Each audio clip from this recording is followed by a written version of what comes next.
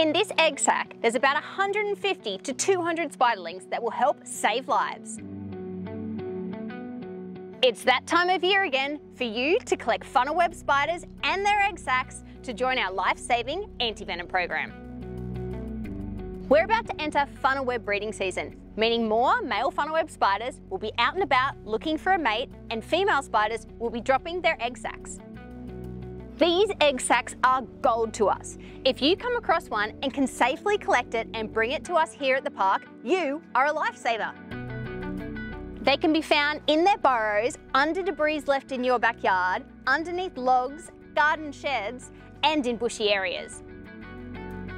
If you do find one and feel safe to do so, here's how you safely collect it.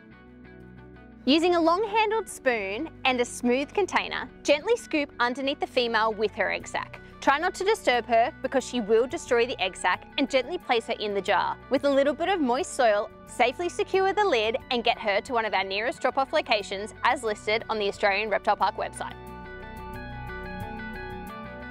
The egg sac will be housed at our funnel web breeding facility, where we will hatch them and raise them to extract venom to save lives. Thanks to our funnel web anti-venom program, no one has died from a funnel web spider bite in over 40 years. So help us help you by collecting egg sacs and saving lives across Australia. For more info, head to reptilepark.com.au.